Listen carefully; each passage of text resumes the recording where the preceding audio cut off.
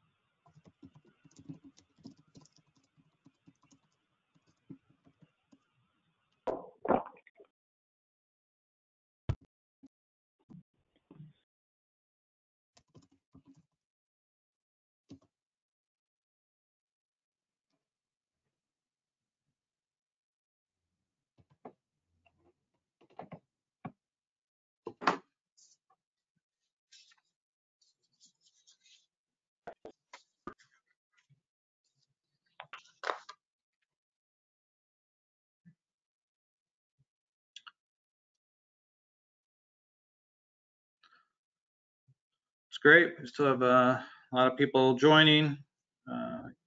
Good morning. Thank you. We're going to just wait a few more minutes before we get the program started. Thank you.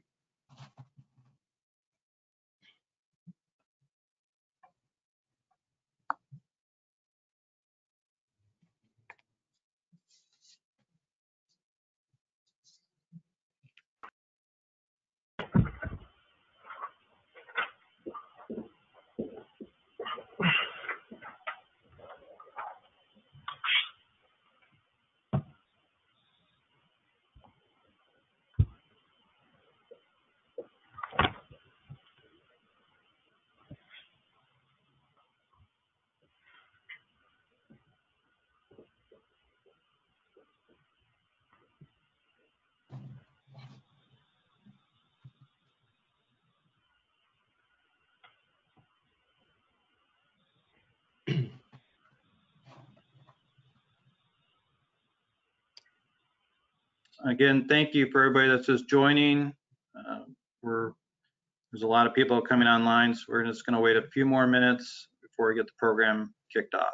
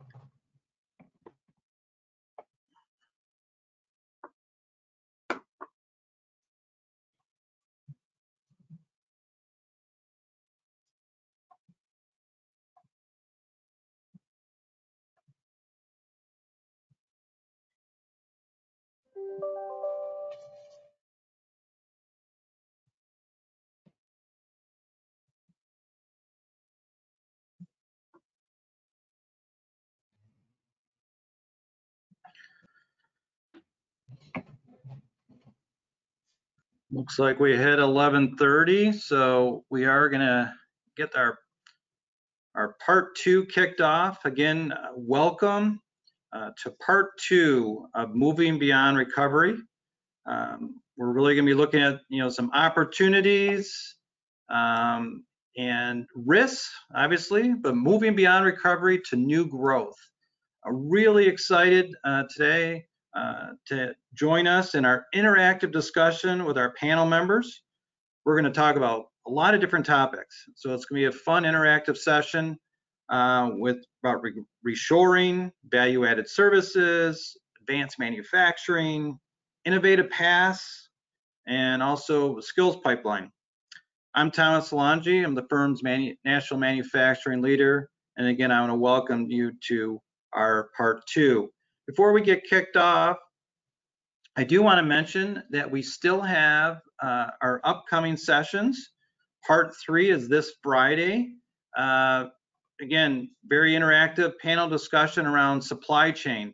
I mean, we can talk about the pandemic and what COVID has really done to the supply chain.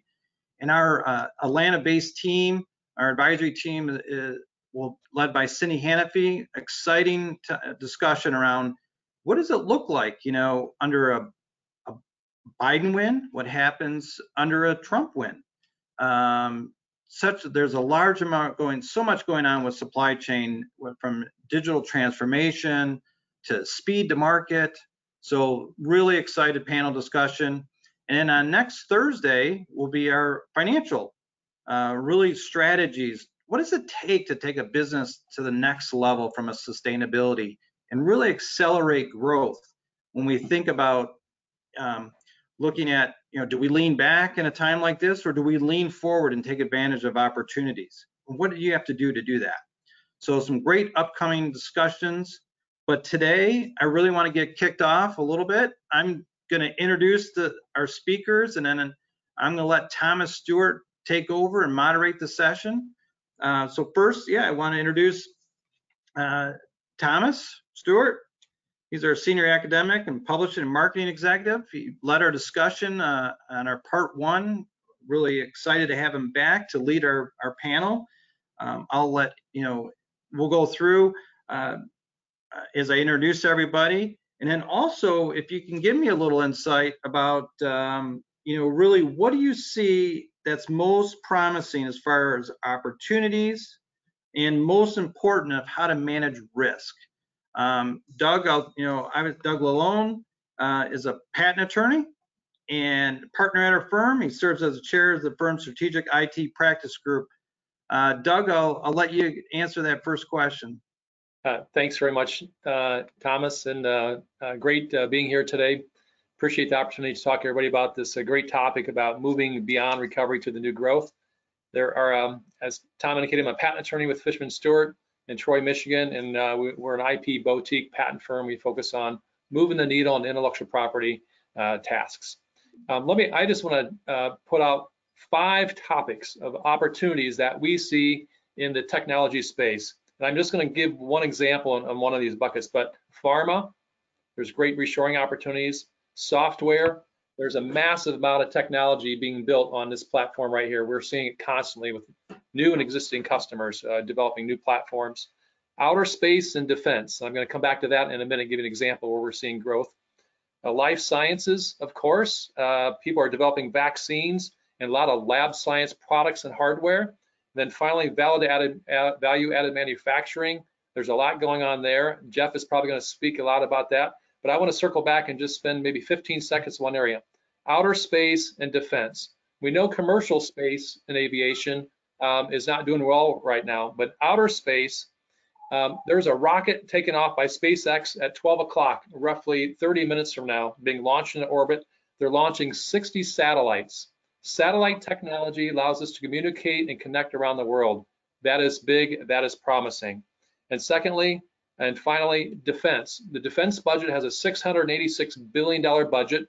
There's a new category called U.S. Space Force. They have a $10 billion budget.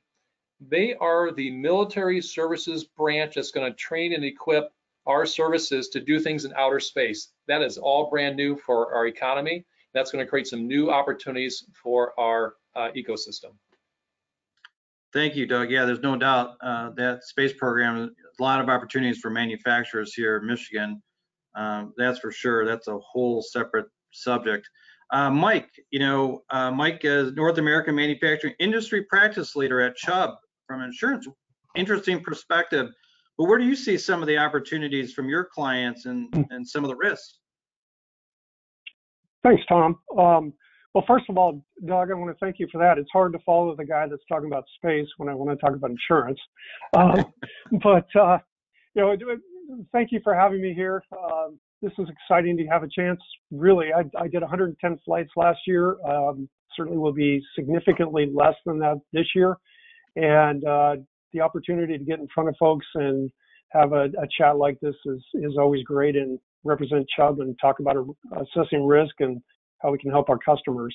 But where do we see opportunities and some of the evolution is, it's not just all about reshoring, it's also about really the current environment.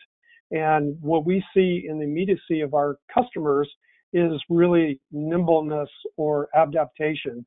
And that, the ones that have adapted and really just engaged with technology are the ones that have been able to move the quickest and have adapted from perhaps industries that really have been struggling over the past 6 months into ones such as medical, in some cases consumer products that really are taking off and continuing forward. So within our book, we see customers that frankly are going both directions, unfortunately, and those that have adapted and really are utilizing technology and using value-added services that we are going to talk about more are the ones that are moving forward. New risks come with that and new challenges, but Doug, as you mentioned with the Space Force, those challenges bring opportunities, and we look forward to working with all of you and working with our customers to solve those challenges. Great, Mike. Thanks. And Jeff, really excited to have you on today's panel. Jeff Simic is one of our clients. RCO Engineering provides passionate leadership, team building. He has over 23 years of experience and brings a real strategic view perspective to our panel. Jeff, what do you see as some of the opportunities in what RCO is working on and some of the risks? Yeah, thank you, Tom. I think, we've done a lot of talking over the last year or two about the fourth industrial revolution. And I think, that is, to me, I describe that as taking talent, technology, and tools to eliminate work, waste, and worry. And we know we have a lot of work, waste, and worry in our markets today. But, I believe that, we're going to be launching technology for the rest of our lives. So we really need to focus on that. There's a backlog in today's technology in terms of getting it launched. So I think the biggest risk we have right now is relative to reskilling. And how do we do that with industry, education, and government? 24/7, 365 days a year, not just, here and there across the calendar year. We need to really focus on that. I think that the nation that learns how to launch the technology most efficiently wins. And I think that that's, where we need to head. I think if I were to be a little bit more narrow focused about where opportunities are, I like to talk about the electric propulsion, land, air, or sea, relative to mobility. I think there's a huge drive, certainly for the Midwest, could be, a huge player in that. And that also gets into the space aspect of, what Douglas is talking about. I like what you had to say there, Doug. Great, Jeff. Thank you. And I'm going to turn it over to Thomas Stewart. But again, really, hopefully have an interactive discussion, a lot of strategic ideas. Hopefully you pick up on one. And Thomas, I'm going to turn it over to you. All right. Well, it's a world of Toms here, and it's all to the good. And thank you. Briefly, I'm Tom Stewart. I'm the Executive Director of the National Center for the Middle Market at Ohio State. So virtually crossing that DMZ to talk to you guys in Michigan about this, and I'm going to be moderating it, or as I like to sometimes think of, immoderating the rest of this conversation. As I was thinking myself about some of these risks and opportunities, and I think we're all finding ourselves in agreement on some main themes, but with a whole lot of different ways of looking at it and exciting ways of looking at it. I'm thinking of three things. I'm thinking of resilience, first of all, and resilience in the sense that there's a whole lot of stress on organizations right now, and the ability to take a licking and keep on ticking is a pretty important both risk and opportunity. Just to be able to stay in the game is going to be an opportunity for some and will be a risk for others. What Mike was talking about nimbleness, adaptability, the ability to pivot, and that's going to be, I think, a crucial opportunity and a crucial way of seizing the opportunities that are here. And it's going to show up in different ways in different industries. Doug, you were mentioning life sciences, and it's fascinating, for example, to see that telemedicine is dramatically changing the way clinical trials, for example, might be done, and all kinds of other things might be done. It was some work that we did that Chubb was involved with. We sort of looked at some of those changes. So this nimbleness, adaptability, versatility, ability to pivot, and flexibility. But then, so you survive, you're nimble and adaptable, you're flexible, but then you also need to learn and scale. You need to learn from that, from those things, those experiments that you've conducted, those pivots that you've done, that versatility and flexibility. And you need to scale, and scaling and skilling, having the skills to scale our issues. So I think of, when I look at this world, I'm thinking of these three themes of resilience, nimbleness, and then learning and scaling is sort of where we might look at opportunities. But let's begin, guys, by talking about something that was mentioned, I think, by all of you briefly, which is there's a lot of conversation among policymakers, a lot of conversation in the sort of the business thinking world about the topic of reshoring. Let's talk about reshoring. How big is the opportunity? And maybe, Jeff, you can take the lead here. I mean, when you look at the reshoring opportunities that you're seeing, are they big? Are they important? Are they game changers? And how do you look at that, at what people are saying about reshoring? I take I like to look at a macro approach. Industries A to Z are shaped often by politics, economics, technology, and regulatory trends. And when you look at the politics in today's market, we've got, buy American, hire American. We've got a pandemic situation going on that has increased our awareness of, the different fragments in our supply chains, certainly the global supply chain, China, and China's the situation there. I think there's a lot of sentiment about countries overseas back up and running. China's one of them, and I think folks are really starting to look at the idea of do I buy American to pay an American job? And I think that's really growing.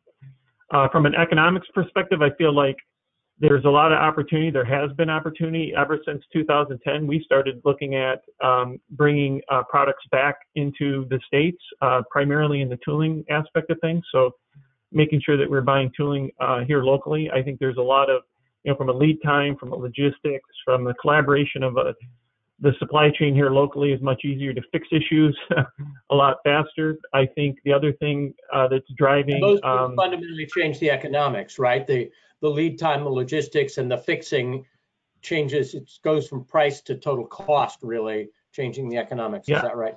Yeah. Yeah, no, absolutely. And, it's the big picture, what total cost of ownership scenario and risk. And certainly, I think the other thing that's happening is the differentiation. There's a huge desire for differentiation in basically every industry. And I believe that that's creating a higher mix, low volume growth in terms of, we've got higher mix products to manage and the volumes are not as high. So we need to be agile and scalable in that scenario, as you talked about, Thomas. And, in terms of, technology, obviously automation A to Z, front end, back end, robots, you name it, are all becoming they're within reach and easier to grab. And I think that that's helping us obviously produce products, and, data's king relative to intelligence and metrics. All of that stuff is helping us keep the products here onshore. So it's And a I think the other so the opportunity. This is not just a buzzword. You see a real opportunity here, yeah, right? Doug, you've looked at some industries on some of this, and you mentioned pharma in your earlier list. As you look around at reshoring, how would you where do you see the opportunity in that landscape? How big is it? And maybe you can focus us in on a few places where you see it. Yeah, sure. Pharma obviously is the obvious one. We see that our bulk of our U.S. drugs are manufactured using compounds from China in particular, and they're compounding a lot of our pharma products. I think in view of the COVID crisis, people are maybe having a feeling they want to have that a little closer to home and have that product made in America, and maybe they can control the quality of those products a little bit more. So I think there's a feeling of wanting to bring back these things that we consume every day, whether it's our statin for our high cholesterol because we eat or whatever it happens to be. There's a drive to bring certain products back in the pharma space back home so we can have it labeled made in the good old USA. It's probably going to cost more to do that. And guys like Jeff, who are on the front line of selling and making products, are going to figure out how to charge customers and pass that on to customers. We know it's not cheap to make things necessarily always back here in the U.S. But I think in the pharma space, there definitely is an opportunity there. I wrote a white paper recently on the intellectual property risks associated with reshoring manufacturing. We can share that with the audience if anybody wants it. We can post it in the chat line here. But there were 11 different benefits I talked about, and Jeff mentioned a couple of those. There are 3 I just want to share, if I can, Tom. And that is one, it avoids deliberating effects on tariffs. Right. Sure. So right. We didn't really talk too much about that in our rehearsal sessions, but the tariffs can have a big effect on guys like Jeff who need to importing products or try to export products in these various countries. So there's a political risk and uncertainty there. What happens if my tax rate changes, basically? Yeah. Yep. Yeah. Mm-hmm. Second thing I just want to point out, having an improved proximity to the U.S. customer base, of course, improves delivery of the new products. And we can get them to market faster. So manufacturers like Jeff and their engineering groups can get things to the market faster. So we're closer. We can implement those changes faster when we're designing and making the products here in our plants in Michigan or Ohio or in the Midwest, where have you.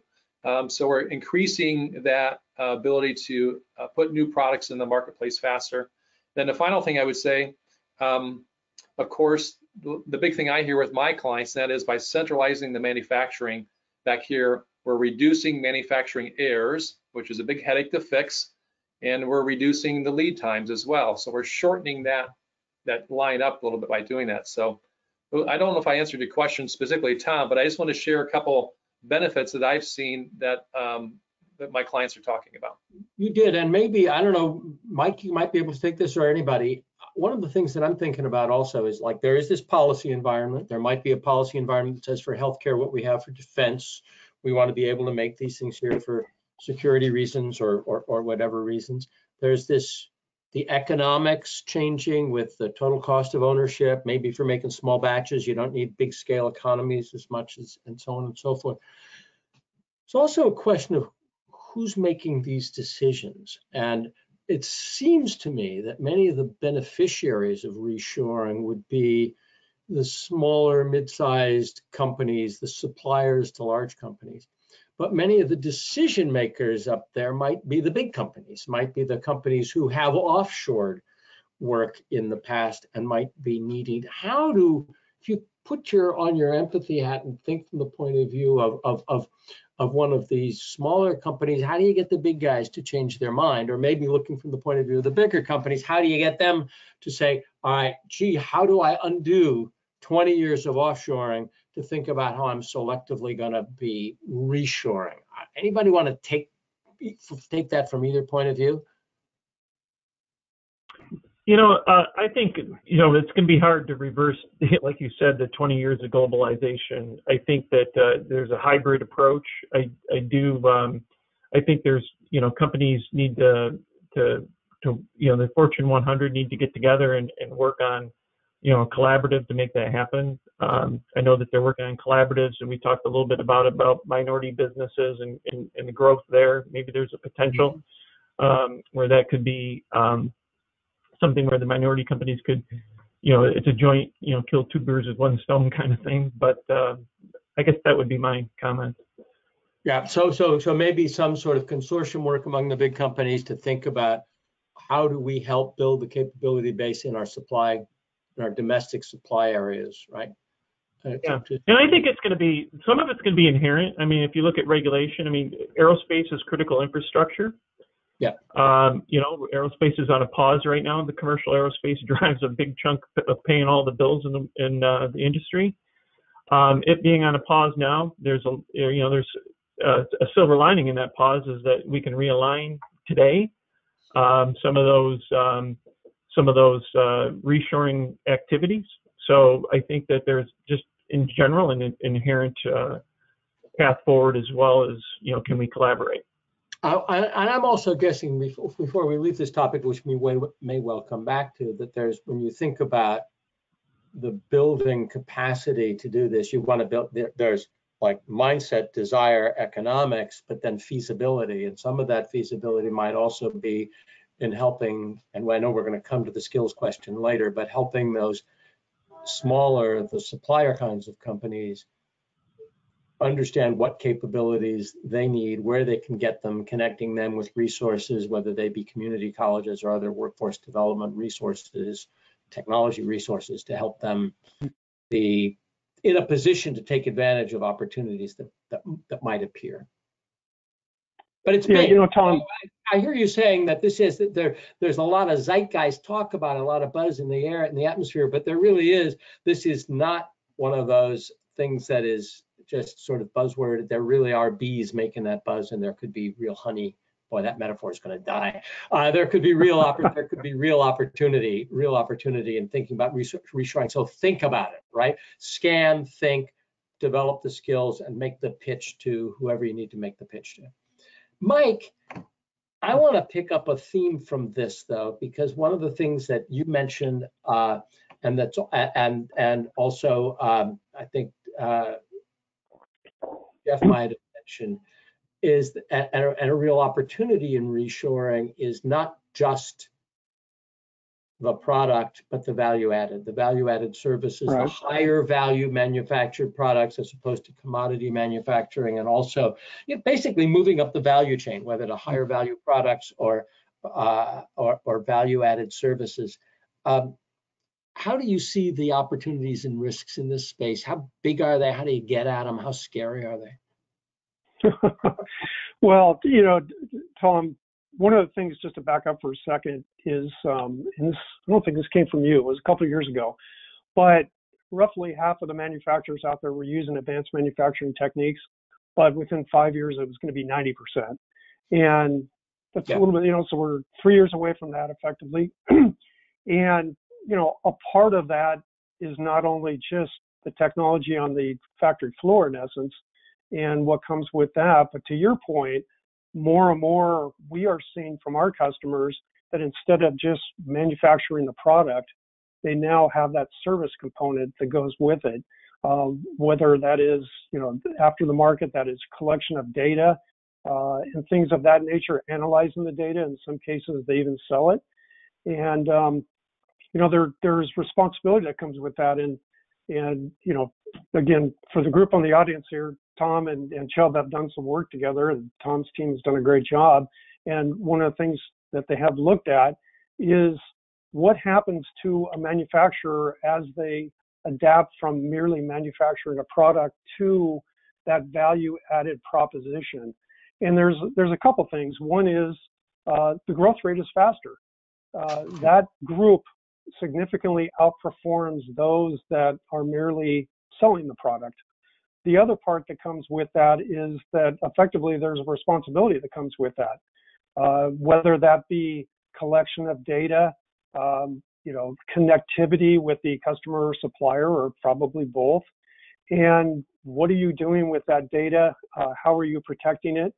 And then the third part that comes along with that, you know, in addition to what normally is thought of, and I just mentioned, which is really the cyber exposure from the big bad guy, is the financial loss that can also come with that in interacting with the customer on a value-added proposition. So that very well may not be a cyber type exposure, but more of an errors and omissions exposure. based on not delivering what was promised, not delivering to the extent that was promised, misstatements and things like that, that never would have come up had the product merely just been sold and the entity just walked away from it. So, I guess to answer your general question, Tom, what we see, again, back to nimbleness, is that the customers of ours that have adapted to go beyond just selling the product and are interacting with their customers to a greater degree for a longer time frame are growing significantly faster than those that do not. So when I think about this and the whole business of value-added services, and Mike, maybe you can expand on this a little bit. I think there's one thing, like the first thing is, well, I'll sell not only the widget, but I'll also sell maintenance. I'll sell Right. sales and service, right? And so I will have a service component. And that seems to be the sort of low-hanging fruit of value-added services. But you get to a much more integrated sort of thing where I'm selling, if you'll forgive the buzzword, I'm selling not just the product, but the solution. And that solution has a whole lot more opportunity. It tends to be, by the way, reshored, because it's going to be closer to the customer, which connects our themes here. But it also would require me as the seller, as the manufacturer, to get to develop a whole bunch of different capabilities and mindsets beyond sort of the design and production of products. I have to build skills in a whole bunch of other areas if I'm really going to seize this opportunity. Is that fair to say? Absolutely. And it's funny, no matter what we're talking about here, for the four of us on the screen, one of the things that's a challenge these days is just people. And you talk about the skill set, and we see it in our customers. The first thing is you may walk in someplace and there are fewer people, but they're higher skilled. And that's a challenge right there, that it may improve the risk, but it's a challenge finding those people. It's a challenge, as you mentioned, Tom, earlier, training those people. And, to carry it to the next step, Tom, you talk about maintenance, but we now have software that is, included in many, many products. And that software continues to obviously operate once it goes out the factory floor. And it is oftentimes connected. So we bring that word back in. And, so in addition to, does the machine work or not, we have to worry about things now with that software that you have to continue to operate and update. Is it properly protected, or can the bad guy access through a portal or a weakness in your software into their systems now, and all of a sudden you potentially have created a financial injury that you never had to worry about before when there wasn't this issue of connectivity. And that all comes into that value-added service. And Doug, that is a fastball right in the middle of your plate. Yeah, thank you guys for picking that up. I didn't ask for it. I'm salivating. But that's the point. I mean, that's the point. These things do connect, and when we've got the right set of combinations to think about these things. Yeah. So just yesterday, I had a conversation with a private equity firm who's looking to buy a company who has in place their manufacturing operations, they're selling the replacement parts, they have the low-hanging fruit of the servicing the machines, all that stuff. And guess what? What's the next low-hanging fruit? Is developing the e-commerce channel so that all those products and services can be run through this thing right here. Again, what was one of the things I said that's hot right now? Software and platforms. Yep. All my IT guys can't sleep at night. They have so much work to do. So here's what's going on, and this can be done in almost any old-fashioned manufacturing enterprise across the United States. And that is, the traditional brick and mortar is selling stuff. Used to be by picking up the phone and they take 70% of their orders by the phone, or somebody fax it in. Well, who has a fax anymore, right? But guess what? The next generation of people happen to be younger than us on this call here today. They're probably 30, 40-year-old engineers who are maybe working in the plant, designing products and services, or ordering the replacement parts. Guess what they want to do? They want to hop on their phone, plug into the website of XYZ supplier, and order the part while they're walking through the plant. They have the company credit card plugged in, and by the time he or she gets back to his engineering desk, or CAD tube or whatever they're using. They actually have placed an order already for the replacement part because somebody decided to make it easy to buy on the phone. That's happening all day long, and that is a hot spot right now in innovation. And let's go a little bit beyond just easy to buy on the phone, but thinking about the value-added service of being easy to do business with. And I think, broadly, and obviously technology platforms and integration do a whole lot of that. Jeff, you've been working this street actually in the real world.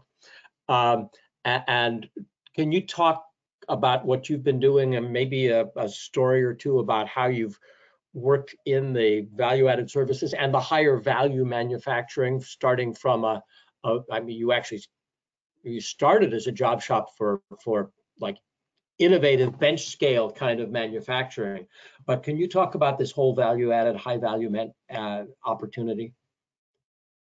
Yeah, no, absolutely. RCO's got a great story here. Like you said, job shop, product development partner. We not only took on value-added services, but we took on our products as well. We took it on in aerospace under a highly regulated environment. So we're basically the Maytag of passenger seating for business jets, and we have spares around the world, and had to develop a repair station, and I will tell you that as Mike was speaking, it adds to your revenue stream. It takes time. I wouldn't shy away from the value add aspect of things, but you also have to recognize that this is a disruption to your resources, your processes, your values that you need to focus on, and you're probably going to need a heavyweight team to push yourself through this aspect of your new offering. And that's sort of my macro statement on the subject matter. I mean, there's lots of details that we've learned. If an aircraft gets your product in it, and next thing you know, you discover an issue, and those things are flying around the world. It's a global environment too. So it's not just the fact that we went from job shop to aerospace OEM, but you also got to think about the diversification of where the product's landing out in the market, and it's global too. So I can't think of a bigger accomplishment for RCO and success with all of this. It just took a lot of passion to get through it all, and just continue to learn and learn and learn, and develop a network out there in this new industry, or this new offering that you have. I'm just thinking about a conversation I had many years ago, and mindful of the fact that we are brought to you here by an accounting tax, and as well as an advisory firm with UHY. Many years ago, when I was at HBR, I was talking to Sam Palmisano about IBM and IBM's expansion from manufacturing into services and consulting and so on and so forth. And one of the things he said to me is, that this sort of evolution is even causes challenges when you start thinking about how you pay people bonuses and how you decide whether performance is good. Because in a manufacturing environment, return on assets is a really important metric. But in a services environment, return on assets is your assets are desks and computers, and so return on assets is a very different metric, and you really want to think about return on sales or other ways of measuring success.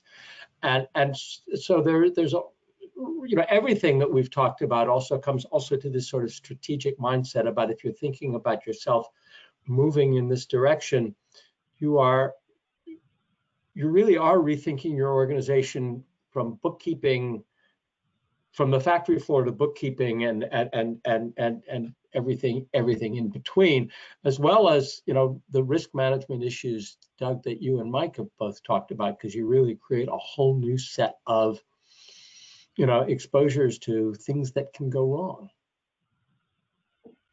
Yeah, I can speak to that if you want to talk about risks with things. Sure. So let's talk for just a second. Then I want to talk about innovation too, because that's going to take us that'll take us down to another good street. But yes, let's talk risk. So we're talking about risks. So as a patent attorney that tries cases, both patents, trademarks, copyrights, trade secrets, we're on the receiving side of patent lawsuits or what have you, and it could be in the district court or in a patent office. So just a little tidbit here. In the third quarter of 2020, patent infringement suits in the United States were up 23% for a total of 1,009 new lawsuits. So these patent suits, which, patent is a monopoly to exclude others from making, using, selling, and offering for sale the patented invention for 20 years. So my point is, even though we're in the midst of a pandemic, you need to think about if you're reshoring products and machines and processes back to the United States, you could be subjecting your company to potential liability for not kind of clearing the deck on doing the due diligence on that new machine or widget to make sure you're not infringing somebody else's patent. Okay, and just another tidbit on risk. There's a method in the patent office that we use to challenge the validity of a patent. Those disputes are called IPRs. Those disputes in the patent office, third quarter, are up 36% compared to last year. So my point is, patent disputes are up. People are spending money, and there are now private equity firms that fund litigation, which is a source of some of these new lawsuits. So be that as it may, I just want to point out to the audience, even reshoring and launching these new products, you need to make sure you're doing your due diligence to make sure you're not stepping into a sand trap by infringing somebody else's intellectual property item. I cut my teeth talking about intellectual capital, which intellectual property is a piece, and that, but of course, so is human capital and various other things that are not tacit knowledge, that are processes, know-how that are not written down. But that's there. And Mike, you also were talking about, you move into this space of advanced manufacturing and value-added services. You open yourself up to the protection of your data, the safety of your product, all kinds of more cyber exposures. So there's different kinds of risk there. But let's go back. This is risks and opportunities. We see enormous opportunities to move up the value-added scale, bring things home, get closer to your customers, but also you got to make sure that you're protecting yourself. And Mike, did I summarize that the security issues well, or do you want to expand to that? No, you did. But can I add one thing real quick on what Doug was talking about? And I chuckle about this because a lot of times we do this internally. We talk about, I guess I'll call it the sexy things and the financial oriented. And there's a whole nother spectrum here that's involved in the term of reshoring. And that is, where do you reshore to? And, so if you think about non-sexy, I guess, which is plant and equipment, we're having a discussion about reshoring back to the US, but not everything's coming back here. And certainly, if you're coming from Asia, you could end up in Mexico or someplace like that. That brings different risks than what Asia brought, and certainly different risks than what is in the United States. And I think it's important to recognize that as well. That certainly things coming back to the U.S. from our perspective are preferable, but that's not always where they go. And some of these other parts of the world are challenging as well. But it's interesting, Tom. From a cyber perspective, if you look at 2019, manufacturing really became kind of a little bit of the epicenter, if you want to put it that way. And I don't have the numbers right in front of me, but from a dollar standpoint, manufacturing represented over half of the ransomware claims, but I believe the number of claims was something like 20% of the overall. So two things that come out of that. Number one is manufacturing is not immune.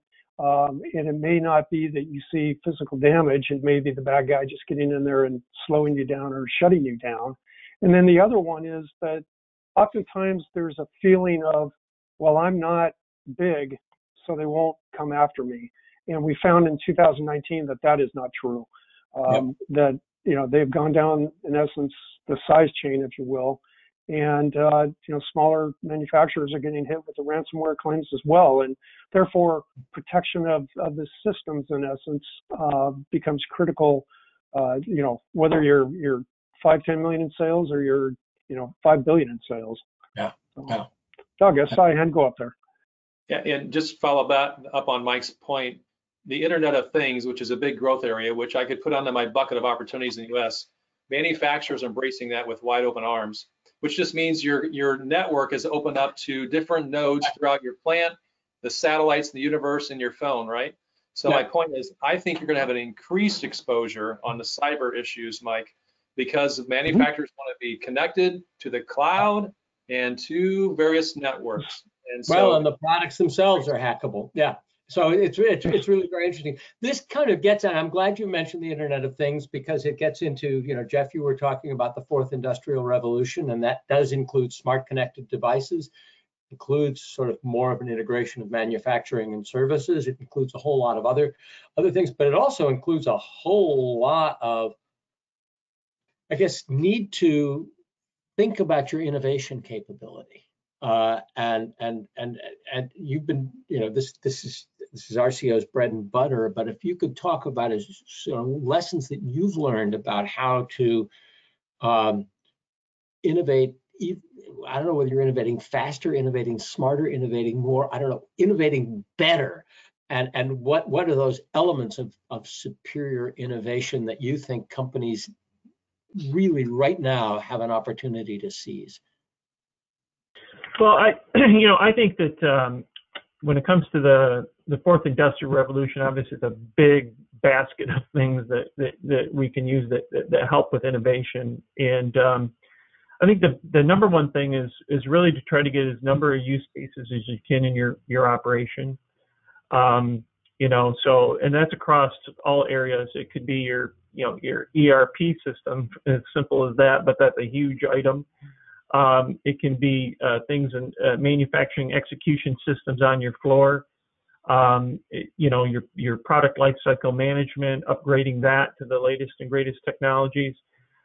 So that you can, that obviously helps you from a speed to market perspective and not making errors and things of that nature. And errors obviously drive and impede market penetration.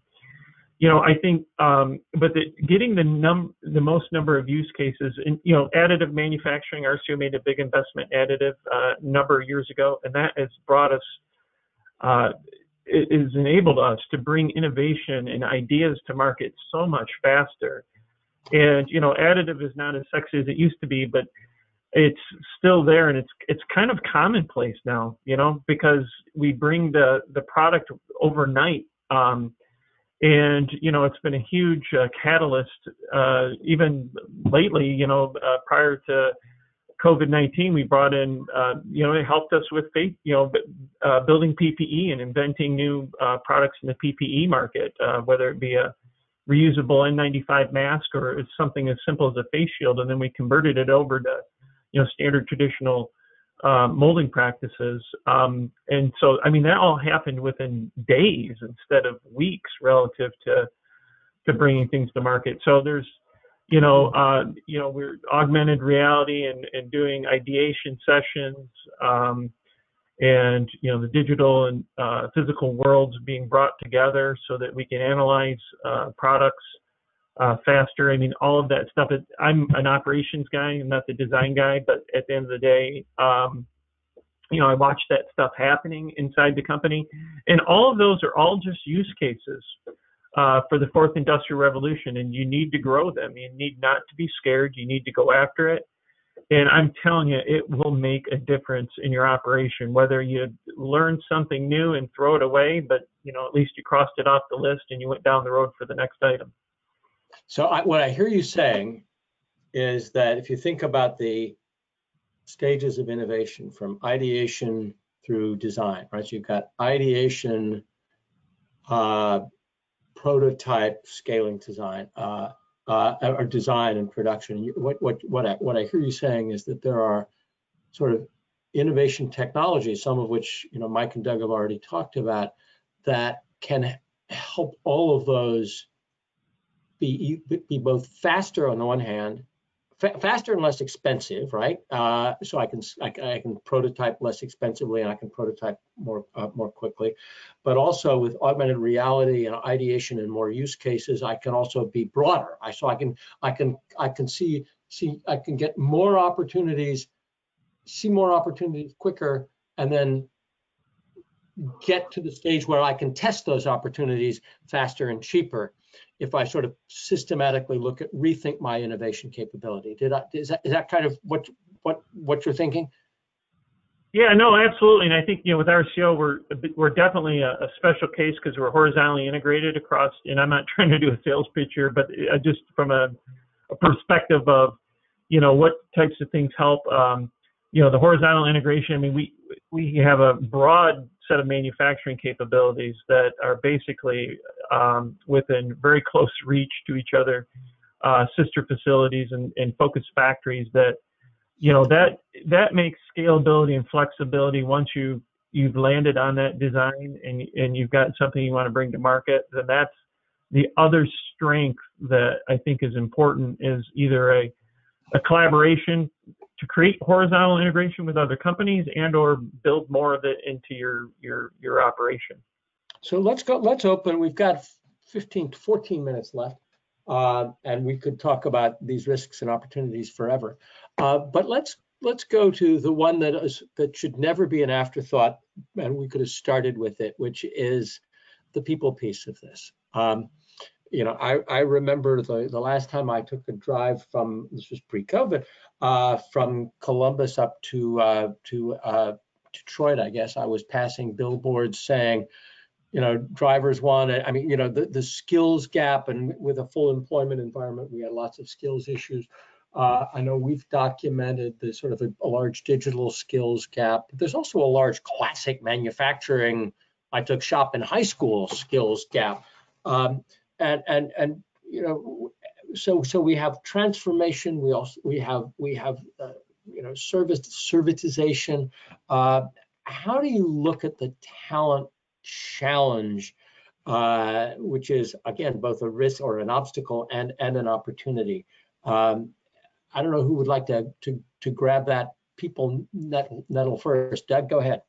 I'm going to answer a little bit differently than what maybe Mike or Jeff might, and that is I'm going to approach this from the standpoint the people challenge is being actually solved by some of the technology opportunities out there. And I'm going to give you one opportunity I heard in Squawk Box. I'm a Squawk Box geek.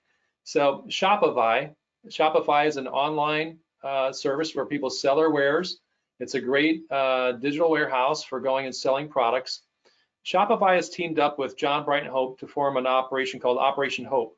They have a goal to create 1 million new African-American businesses in 10 years. How's that for a platform? And the CEO of Shopify is very passionate about this. So they're going to create a lot of job opportunities and for a lot of individuals in their families. We didn't really talk about this. This is your kind of non-traditional way opportunities are being created. So people are taking their own skill set, Tom, and building a product. But guess what? The internet has created a pipeline called Shopify, and there are lots of different pipelines for dispersing products, Amazon or whatever. But this new age we're in of digital transformation allows me to create a product. I could maybe have a small production line in my garage. I now have a pipeline to sell it via Shopify, and I don't need to have brick and mortar. I think that digital transformation we're seeing are going to create new opportunities for people to have maybe skills on a very limited subset to make a widget or a service. And we now have a pipeline for a whole new part of our gig economy.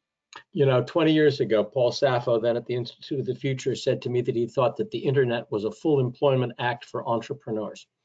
And that may be an example of that. Mike, there's something else when you think about this, about access to talent and skills. Obviously, there's developing your own, there's hiring, but there also are kinds of arrangements that you can make. There are alliances and joint ventures and partnerships and reshoring. And as you look around at what your clients are doing, how do you see the skills opportunity? And Jeff, I'm going to leave this monkey on your back when we come to the end of this. Yeah. But Mike, what do you see? You were perfect, Tom, because I was thinking, let's leave Jeff for the end here, because Jeff is at the epicenter of this and firsthand. And I certainly see it for, our customers and assessing risk and those sorts of things. But, it's interesting, Tom, on one hand, it's the comment's been made, higher skilled. And from our perspective, that higher skilled employee presents a better risk to us. They may be operating, the keyboard and the computer more than anything. So that alleviates some of the concerns that we've had in the past, whether it's lifting and things like that maybe just don't occur anymore. Doug, you kind of headed down the path of, talking about a little bit about automated warehouses and things like that. we see those as well. You know, you've got the robots running around the warehouses now instead of workers. That certainly, you know, presents the opportunity, or not opportunity, the challenge, because it has displaced people, but it also creates a different type of risk that, you know, changes the whole dynamic from how we look at these things. And then the other part of that, though, is there are still things that cannot, or at this point, are not replaced or are not automated. And Tom, your comment there about the billboard and looking for people, you know, even again, to get away from the sexiness, you know, truck drivers. A lot of manufacturers have fleets of trucks, and it is a challenge finding truck drivers. And as much as the future may bring changes there, and I live about 15 miles from the Tesla factory, so I see that all the time, much to my chagrin, because I don't own one. But you know, those things are headed. But those are all challenges. And Tom, to really answer your question there, within our customer base, I really haven't seen much that I can think of that, you know, joint ventures came together, alliances came together, and things like that to really, you know, in that individual customer address the staffing issue, if you will. It's been more one-on-one and the challenges that they're faced with. And Jeff, when you look at your talent pipeline or your talent needs, or expand to think about, you know, Michigan or the Midwest and what you see with the opportunities we've talked about reshoring and about higher value added manufacturing, more innovation, how does talent figure into there as opportunity or obstacle? You know, I think we're in a war for talent in both the nation and globally, you know, to bring technologies to market. You know, at one point in time, I mean, we won the war for talent back when we can do it, with Rosie the Riveter behind me back in 1945. But you know, when Detroit saved the world. But you know, we focus on, you know, training our own talent. We can't let anyone else. We can't wait for anyone else to do it. So we do, you know, apprenticeships, and you know, probably where we might be the weakest at it right now is, you know, how do you train folks where we're inside a new technology that you might not understand? And I think that's where we need help from, you know, 365 days a year, you know, 24/7, like I talked or opened up with, where we're talking about this every day as an alliance amongst government, industry, and education, and a purposeful alliance to drive this thing. Because, well, like, we need it. You know, we need talent, and we have to keep moving forward. And yeah.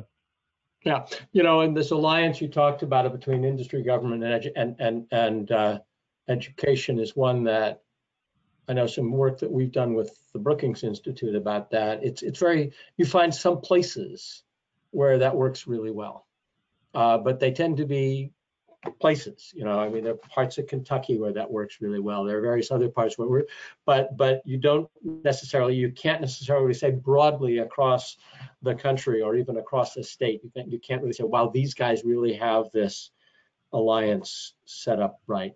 I see Tom coming on, and I think he's going to see if we've got a couple of questions that we want to manage in the minutes that we've got left. So we can open that up. Tom, do you have some for us? Are you coming back in? Sorry. Yes, we do have a few questions. One is Jeff mentioned that factory automation is as a trend. I know this is happening in a big way for large industrial manufacturers, but you know, what about smaller middle market companies? Are we seeing them embrace automation, or is it still not cost effective for them? I think it's becoming very cost effective for the middle market. You have to, and even for small companies, in my mind, you know, some of these software platforms and you know, not data centers, but IoT devices, and you know, it's a part of, you really need to plant a seed and get a catalyst going on your floor, because, you know, ultimately what you want is your supervisor to design his own app to run his own business, you know, and have the ability to do that And once they begin to start feeling and holding that in their hands, it creates a whole new excitement in thinking rather than, getting them involved. And there are some new, softwares out there that allow for that to some extent. Obviously, you got to be careful that, something you can get in and program yourself and things of that nature are probably important. But it's definitely getting less expensive. Another question,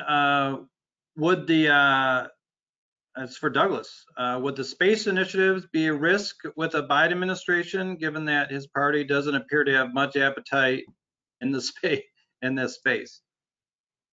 Well, I think that's a subject for whether Congress is going to continue funding it. The space program it's new as of 2019. The U.S. Space Force is new as of 2019. They have a $10 billion budget this year. And I would say as long as Congress keeps funding it, that's the answer to the question. So whether Biden is for or against, I really couldn't speak to that. I don't know his policy on that issue. He may or not like it because it was developed by President Trump. Who knows where that's going to fall out? But there certainly is a need for it. And one quick tidbit. A few years ago, one of my aerospace clients developed technology, and this is patented, I can talk about it, where they used the gas turbine engines to create high frequency energy to then be able to shoot beams down at objects. Does that sound like Star Wars? Ladies and gentlemen, that is here today.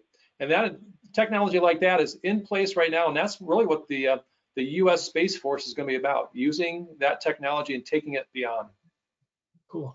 If I could add to that, the commercialization of space too, Douglas, is running alongside parallel. And there's so much demand for, satellite technology in low Earth orbit in terms of, 5G networks and just a whole new space infrastructure. Probably not in our lifetimes, but, we talked today about a global society. It will definitely be a planetary society one day. But I do think privately funded commercial aerospace is strong, and it is still critical infrastructure, even though it's not potentially led by defense. Yeah, well, in the last 60 minutes of this conversation, Hawthorne, who runs SpaceX, just launched 60 satellites into space. Wow. Just putting things in perspective. Tom, there's a lot of opportunity there, that's for sure. Do we have time for one more question, Tom? We got time for one more. Reshoring. Does this really happen under a Biden win? As he is expected to lift the tariffs? Oh, no, I can actually talk to that because I know a couple of people who are academics who are there. This goes with everybody. I mean, the tariff structure is one incentive to bring things home, but there are lots of other incentives, and that I think that's a bipartisan question. If you take away the tariff tool, that probably is the tariff tool hasn't caused a lot of reshoring in and of itself, but these other things, strategic imperatives, safety and security imperatives, supply chain imperatives, and I know that there is a Biden task force on reshoring. It might push different buttons from a Trump task force on reshoring, but that's not going away. Well, that's good, and it's going to create a lot of opportunities. Obviously, we hope so. We've kind of been down this path, and a lot of hope for reshoring, and never materialized. Hopefully, this time around, we will, get some real opportunities to stick. So, again, I want to thank our panel for joining us today, and a high-level kind of strategic overview of a lot of different topics. Thank you.